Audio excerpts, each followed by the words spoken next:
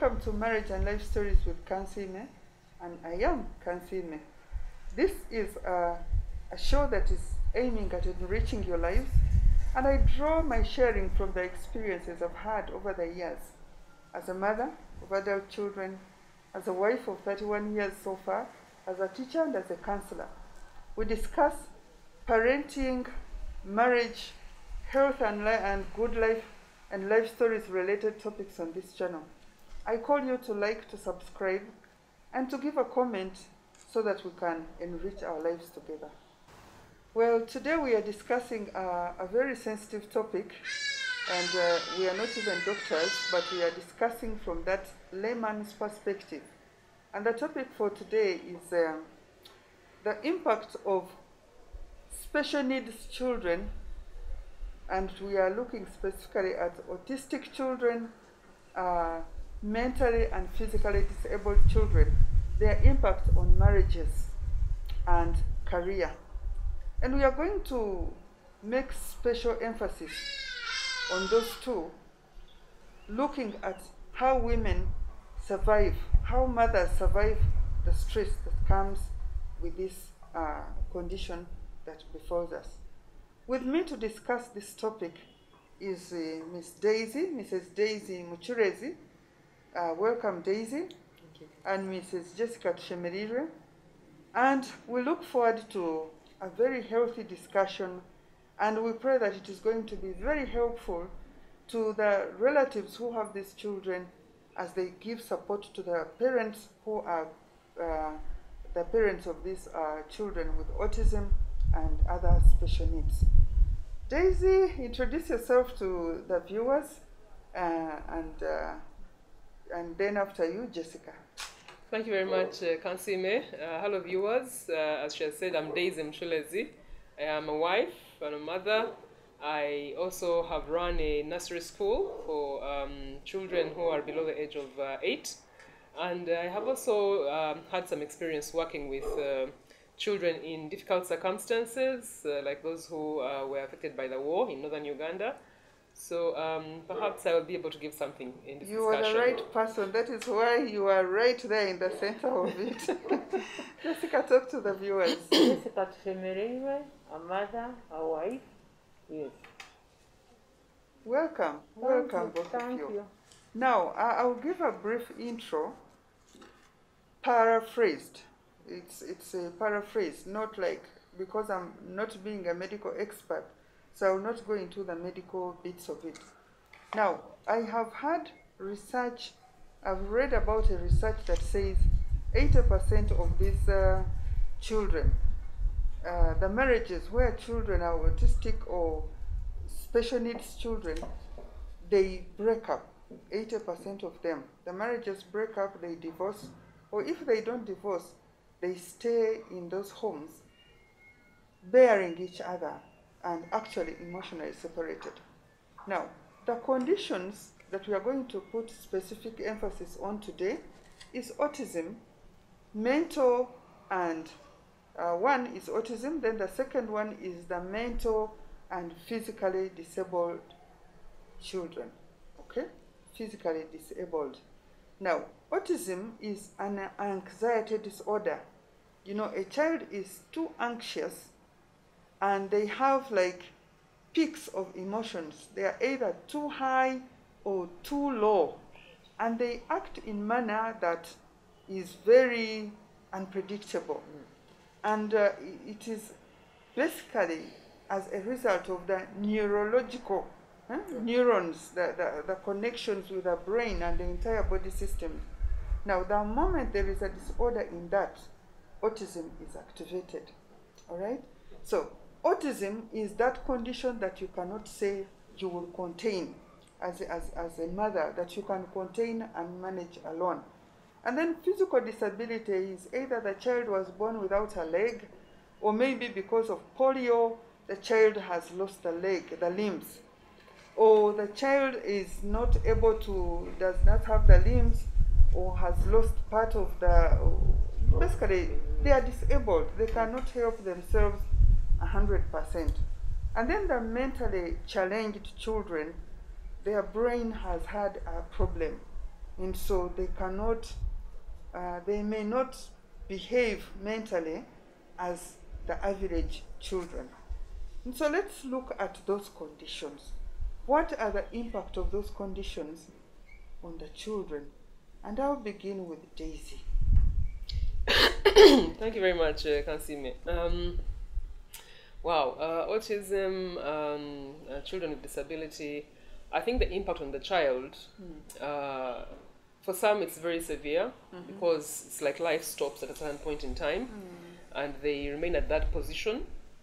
And I think the families who have these children, I think we have seen different families. Some will encourage this child, some will really try to get the child to, live in a normal way as much as possible.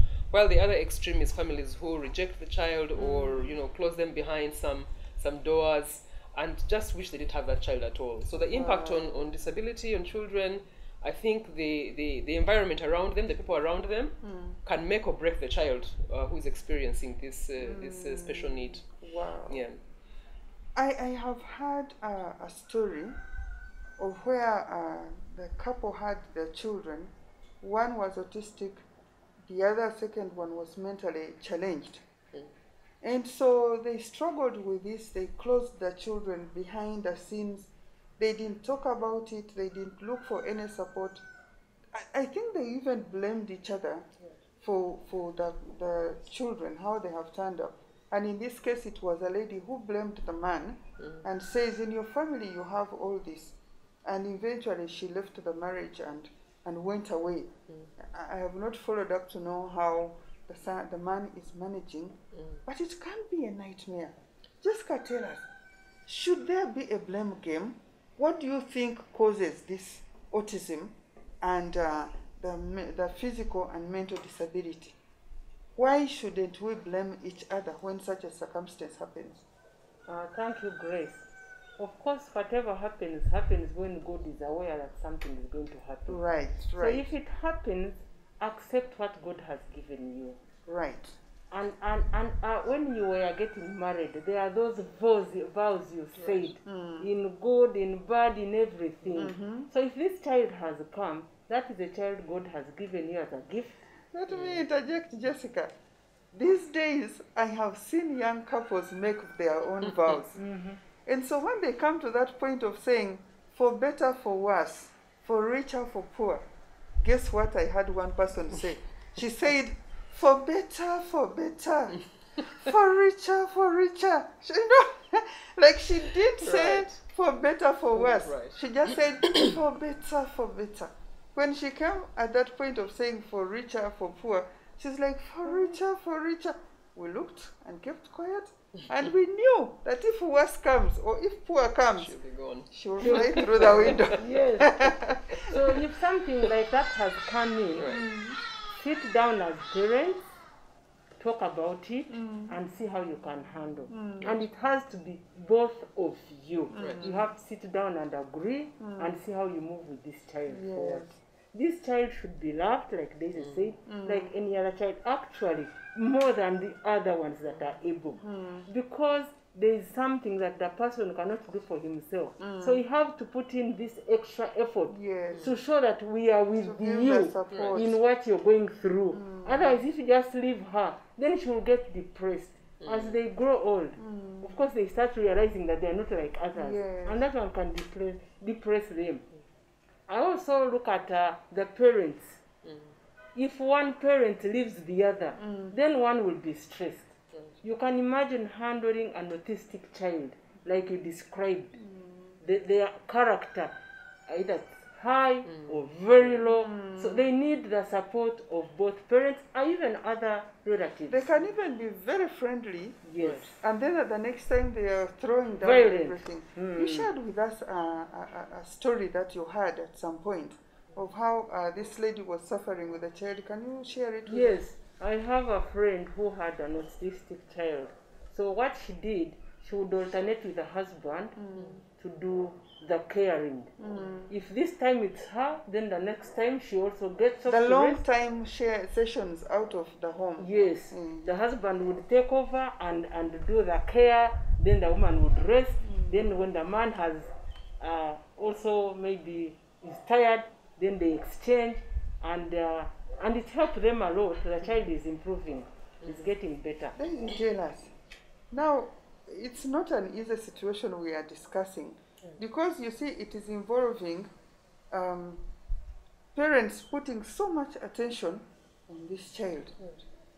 Don't you think that these other children will be neglected if there are other children in the home?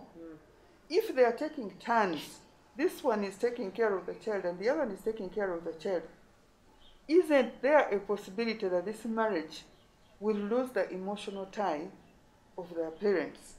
What should we do to make sure that the other children are not neglected and the marriage is not neglected as well, much as this child is given attention? Right.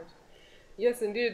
I think it, and I don't think it happens deliberately. That the parents will lose the touch with the other children, or that their marriage, that they want their marriage to go down. Process by process. Yes, gradually. If they are not aware, Yes. or if they don't remain conscious of what they are going through. So for me, I think when parents have a child with special needs in the home, it should. The whole family should be aware. The whole family, including the other children, should be. There should be communication between the parents and the children. Actually, they should be mobilized. Yes, exactly. At every moment, because this child should be going through development stages like they did, like the other children did.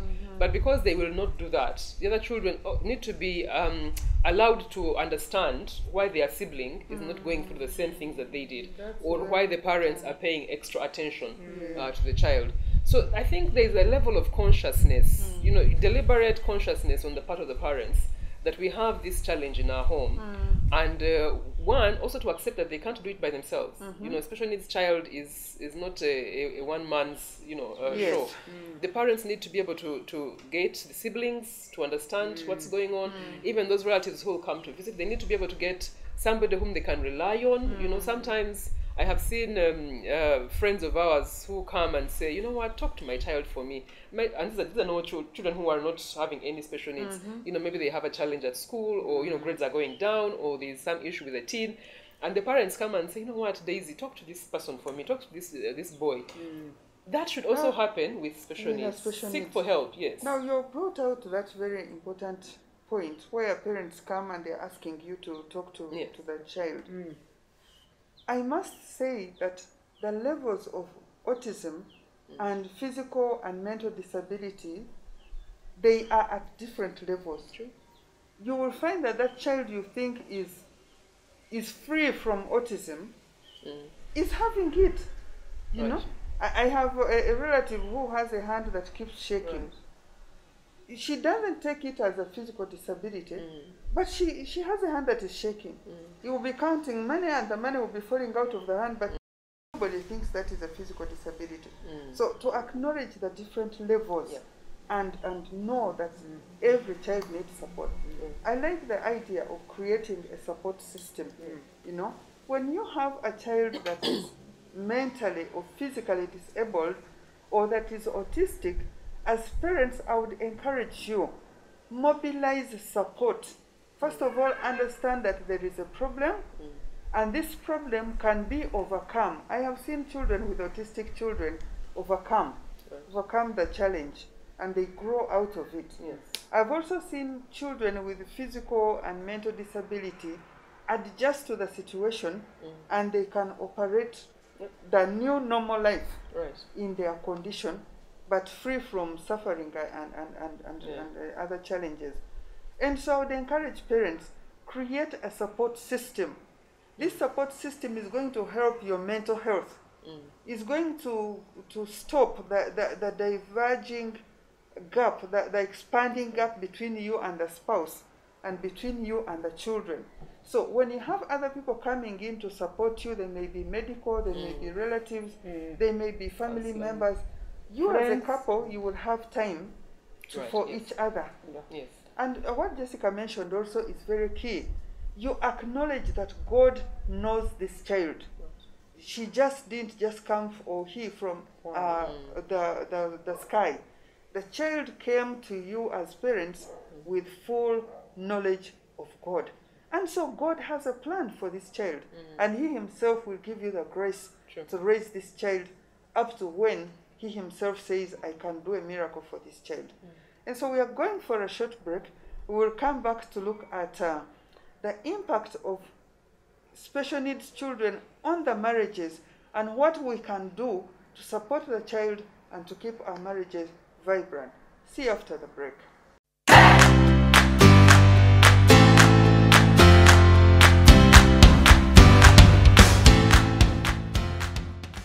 Welcome back from the break, and if we can recap, we were discussing about, in the beginning, we talked about the causes of autism, okay? And we mentioned that in most cases, research has said it is passed on to this child during the breastfeeding period. And it is basically the emotional state of the mother.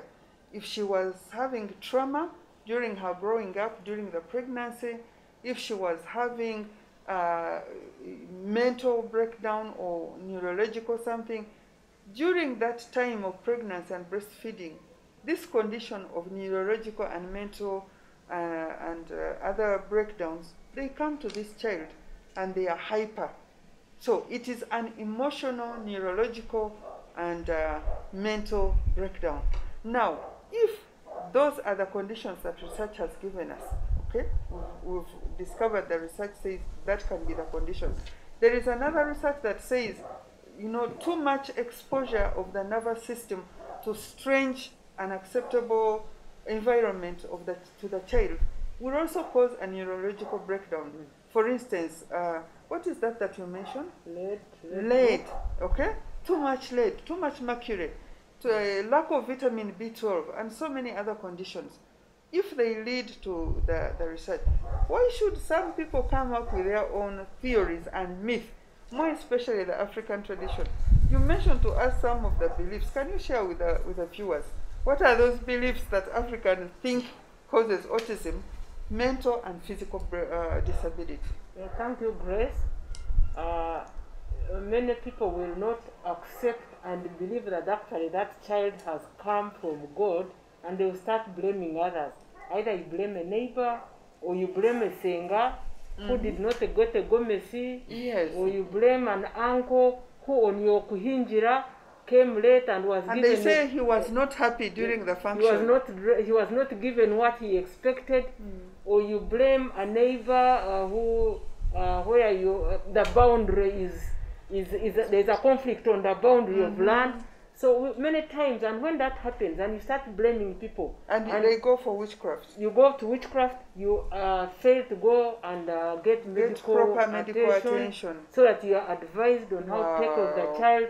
You end up stressing yourself and getting in trouble and getting in conflict with everyone, and you will not even get the support system Daisy talked about. Because you're fighting everyone. You're fighting everyone. You're fighting the singer, you're fighting the uncle, you're fighting the neighbor. There's a time my neighbor had a sick child and she was going to school, and she would leave the child with me. But if you're fighting with a neighbor, you cannot get the neighbor's child to sit with your child when you're going somewhere. So it's just to know and accept. So tell the viewers, when you don't get proper medical attention and you believe it is witchcraft, and you are busy fighting, what is likely to happen to the family, to the children, and to you? Could you be isolated?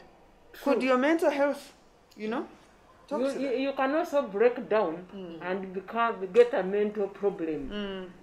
You have enemies left and right, because whoever you look at, you think is an enemy. Yes. Your children will not play with other people's children, and you are so isolated. you live in isolation. You will not be able to live in a community where then you sink into depression. You sink into depression and then disaster. Yes. Because now if you're in depression, even the other ones will get trouble. Even the child who you'll be taking care of, you will not have the time to take care of that child. Even in your own home, if you say it's your husband's relative, your relationship with them will be dented. Even with your husband will be dented, because you'll think it's the singer, it's the sister who came and I didn't give her tea, and there's a lot of confusion, and actually you can get a mental problem. Now, viewers, our team, you have heard. If you happen to get a mentally a special needs child, okay, who has had a mental health issue, who has had that neurological, who is autistic, who has a physical disability, don't run to blame people for bewitching your child. Go look for specialized health facility. Go and look for specialized treatment from the medical facility. Talk to us. Yes, I think that the myths really divert us from the point that we have to take care of this child and to seek help instead of sending away what could be potentially helpful for us. So I agree with what Jessica and Grace have been saying. Look for help. And today we are lucky that we have many sources of help. We hear, we watch programs on TV like this one. We have the internet. There's medical facilities all around us. Go and seek for help, at least to understand what is going on from a medical point of view, from a physical, biological point of view. And then you can take it on from there to see if you're getting help. And also you can go and seek for counseling. I mean, it's a heavy thing to deal with. Yes. Don't forget to seek for counseling, either from a friend, from an older auntie, or from somebody at church, or there are some medical practitioners, scientists, but who are also counselors, and they'll be able to help you to understand what you're going through. Okay, Daisy, Jessica touched a little bit about the denial that comes with an autistic child. Right. And there was a lady who told me that, oh my God, my dreams have been shattered because of this child. I want you to tell us what happens to the women and call men to support, because it normally happens that when this child has come, it is the lady's career which gets shattered, because no one can take care of this child for you. And so the careers are shattered. Meanwhile, other people are living in denial, and they get a prison and they lock up this child somewhere. Tell the viewers.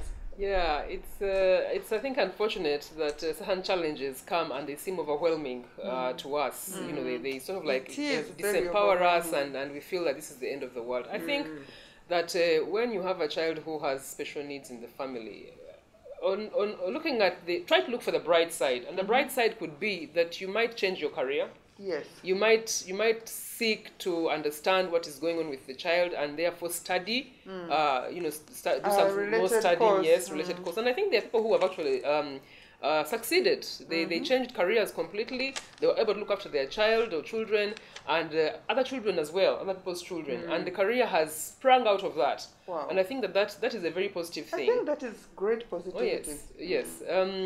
Also, I think that and again, I'm not as an expert as well in counseling, but I think that when we accept what is placed before us, I think that triggers something in the mind. God gives you the grace. Yes, exactly. You're given the grace to actually understand what is going on and seek solutions. I think our problem, maybe as parents who have special needs children, is that we don't look for solutions. We try to look for the reasons why. But that should lead us to solutions. You don't stop at reasons why this happened or that didn't happen. I think we need to be able to go to the solutions. And you mentioned the careers. I think mothers, yes. I mean, ordinarily, she started to be an electrical civil engineer. Yes. And now she's stuck. She's stuck, yes. But I think that God gave women a good gift. We multitask. We are able to multitask. So I think that it's important for a lady who's having these challenges at home, especially needs children, to begin to open their mind up to, can I multitask? Can I do this and that? Or can I do more of one thing and less of the other? We work at home these days. I think that's a very good and positive solution to a challenge like this.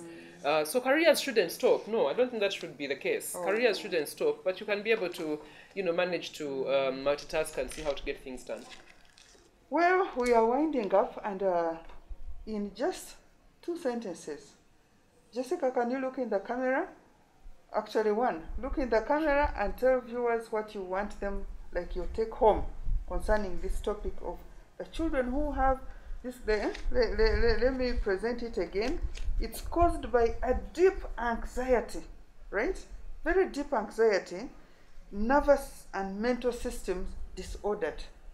That is autism. Then physically disabled, something happens. Can you assure the viewers that these children can come out and be something, so they should not be thrown behind the house? Yes, viewers and parents, don't lock your children, don't put them in underground prisons. There are schools that are there for the disabled. There are schools for children who have autism, special needs children, and many children have gone through and have been successful. Thank you. My only request is, men, support your wives. Thank you. Many times you abandon the children to the wives. Support your wives, love your children, they are your children, that's your blood. Support them and they will come out to be successful, and you will not believe it. Thank you, you, Jessica. Thank you. Who knows that is a test for you, but from God, to see how best you can. Actually, if you stand together as a couple and build a support system and raise up this child, you will bring the best out of each other. And your bond for this marriage can be so much stronger rather than this child tear you apart. Daisy, how can people with special needs create strong families and raise the other children without feeling there is a gap in between? Yes, I think one, most importantly, go to God, turn to God, seek God's wisdom on how to deal with the challenge you've been given. Don't leave him out. It is important, both father, mother, and all the children. And teach the child also, if you're able to teach this child also to go to God, because they will be wondering why they are different from the others. Secondly, communicate. I think that the family needs to talk about what is going on. And when there's challenges, when there's stresses, when even finances can become a problem, treatment and whatnot, talk about it and see where to go, who to look, who to go to for help. Don't just blow things up and say, this is not a punishment. It is not a punishment. Yes. And I think finally for the moms, the young ladies, all those who have career dreams, and then you get this challenge, it is not the end of the world. You can put a hold for a few years maybe, and then go back to it. Don't give up. Just see how you can manage. Or look for a job that is online. That can support you to get some money, as well as give this child don't give up. The very best. Well, we are concluding like this. Children with special needs must never be a reason as to why you're breaking up in the family. It should be a condition that will create a bond between the two of you, your family network, your children, to bring the best out of each other as you take care of this child. Secondly, create a very positive environment in the home where this child is growing. Create so much positivity. Engage this child in those small things that they will be enjoying. And by the grace of God, the future of this child can only be determined by God. I thank you so much. If you like this video, kindly subscribe to our YouTube channel. If you want to comment or to present a discussion or make an appointment, go to our YouTube channel, Marriage and Life Stories with Kansiime. We will reach out to you if you drop us your comment there. Thank you so much. God bless you.